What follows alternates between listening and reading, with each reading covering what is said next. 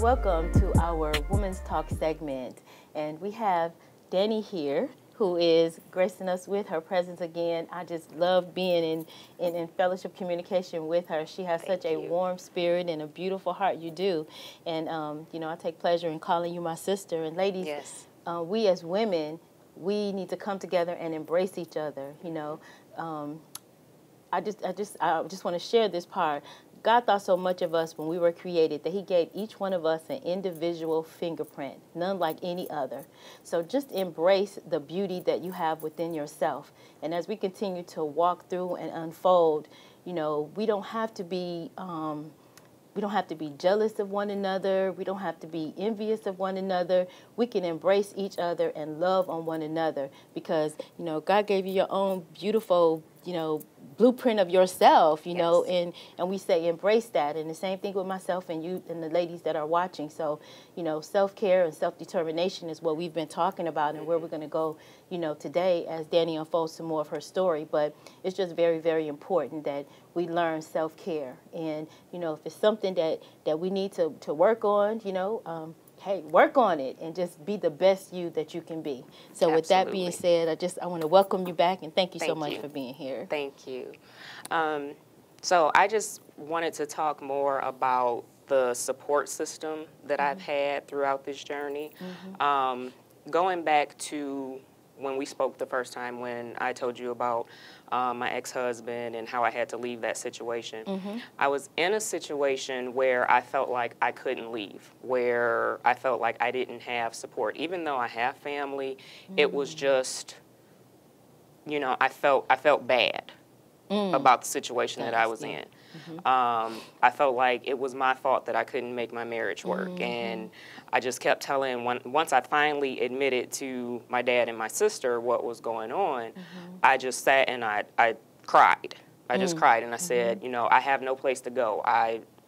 There's no place for me to go. And in that moment, my dad and my sister were both sitting there and they were like, what do you mean you don't have any place to go? They were like, of course you have some place to go. And so, you know, I did. I moved back home with my dad. That kind of made me feel some type of way because, you know, I was like, well, I'm grown and I shouldn't be living back at home with my daddy, but I have a great family. So they helped me through all of that. And then to fast forward now to my journey to lose weight, I still have this amazing, amazing support system. And it's not just my dad and my sister, it's my friends who I consider them my sisters as well. And like I mentioned before, once I finally admitted to them, you know, what my weight was, how bad I was feeling, how my knees hurt all the time, how my back hurt all the time, they were supportive in whatever I wanted to do. Let me ask you something too. Let's jump back into the part about the picture that we tell ourselves versus the reality of what's true. And sometimes that's some undiagnosed anxiety that we have to work through. But again, all of it is becoming aware of that being an issue. So when you said that you have a loving family and support system, but you were inside of your head saying, you know, this is, again, we were talking about self-talk.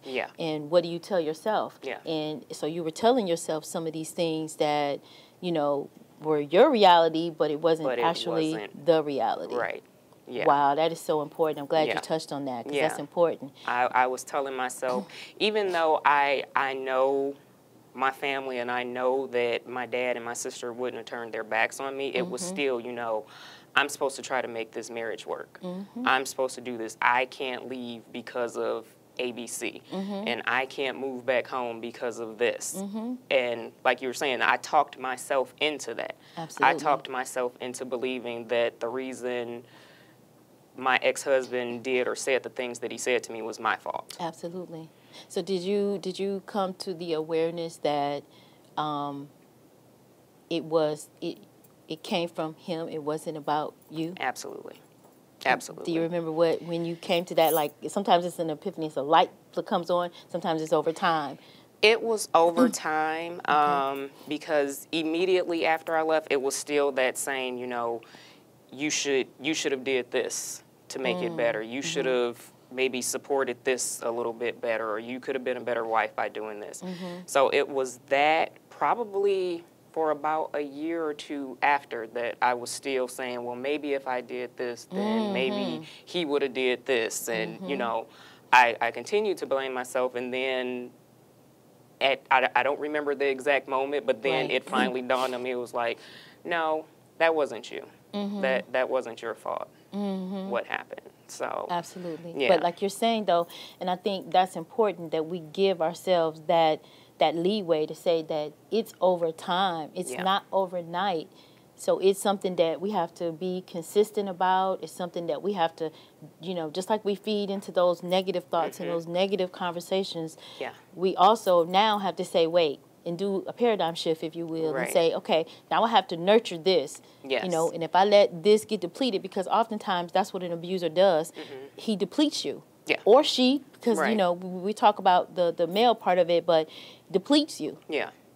And it's really hard when you are depleted to have the tenacity and the energy and the strength and even the wherewithal to build yourself back up. That's why it's important that we don't let our tanks get empty. Just like a car, you can't let it get empty, because as soon as it get, like, you know, to that E, and we all say, wait a minute, clunk. Now we trying to go through life. Then you're completely drained, right? You're completely drained and like, man, I'm tired. It's like burnout. I am exhausted. I just want to go here and pull the covers over my head, right? And just stay there. And just stay there in that space. And when you do that, you can't get the beautiful results that you've been able to obtain. True. So can you tell us a little bit more about that journey? Yes. So like I mentioned before, when we came back from my birthday, that's when I really decided this is what I'm going to do. And then, like I was saying, with my friends, they've been so supportive as far as, like, we'll go out of town. We'll go on trips or something. And if we're staying at an Airbnb or something, whatever I eat, they eat. Oh, wow. That's cool. That's what you call your girls. Right. And it's girls. I never expected them to do that, because it's like, okay, you're not changing your eating habits, and that's fine. But this is what I'm going to eat. And so, like, when we go grocery shopping, they're like, okay, this is what you're going to have. This is what we're going to have. When we went to Miami that was last year, in July, every place we went, my girlfriend made sure that there were options for me. Oh, wow. That's sisterhood. That's the sisterhood I'm talking about. It is. It absolutely is.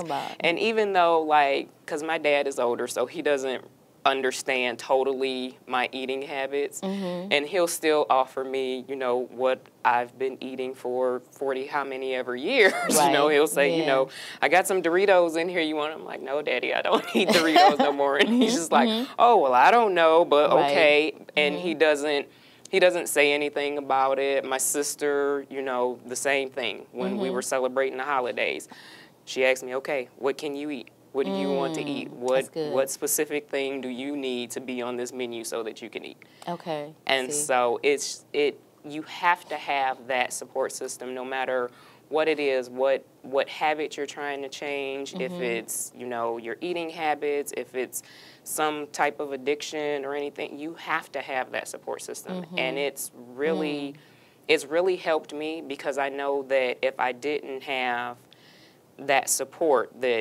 that would be one of my downfalls.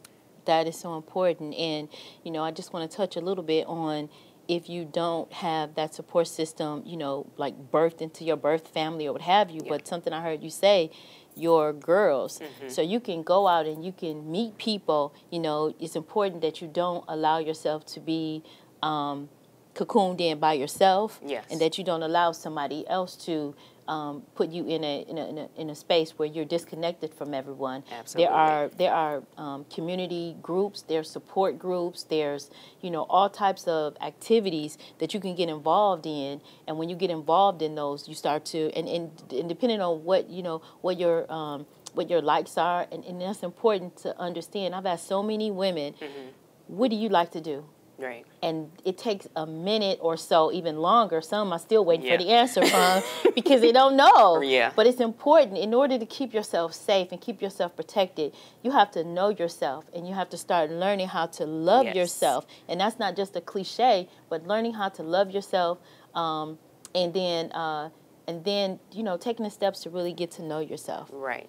and not seeing what somebody else's interpretation of you is. Absolutely. So Absolutely. I love that you talked about, well, your girls, and then your family support, and if you don't automatically have it, then build it. Yeah. Yeah, surround yourself with people who can support whatever your goal is. Absolutely. Because I'm a part of a lot of different groups on Facebook and Instagram that are keto groups, and I see so many times women that are talking about their spouses don't support them and like they're sabotaging them. Oh, that's so real. Yeah. It's so real. Yeah, and talking down to them because they're trying to better themselves, because they're trying to get the excess weight off or go to the gym, and it blows my mind because I've not experienced that in this journey. I haven't experienced that at all, and it hurts my heart for them that they have, they're living in a household with someone that doesn't support them. Absolutely. Absolutely. And is actively sabotaging their efforts. Now, hear what she just said. You can be in a relationship with someone and they actively sabotage your success. Yeah. I mean, and I repeat those things because I've experienced it. And I say my pain was not in vain, because as you're going through that whole cycle of abuse and negativity and such, you don't understand. I understand now that was all for a greater purpose. It was for such a time as now. Right. I'm getting to meet beautiful people. I'm getting to meet people that aspire to do more with themselves, people that are not intimidated by other people's success.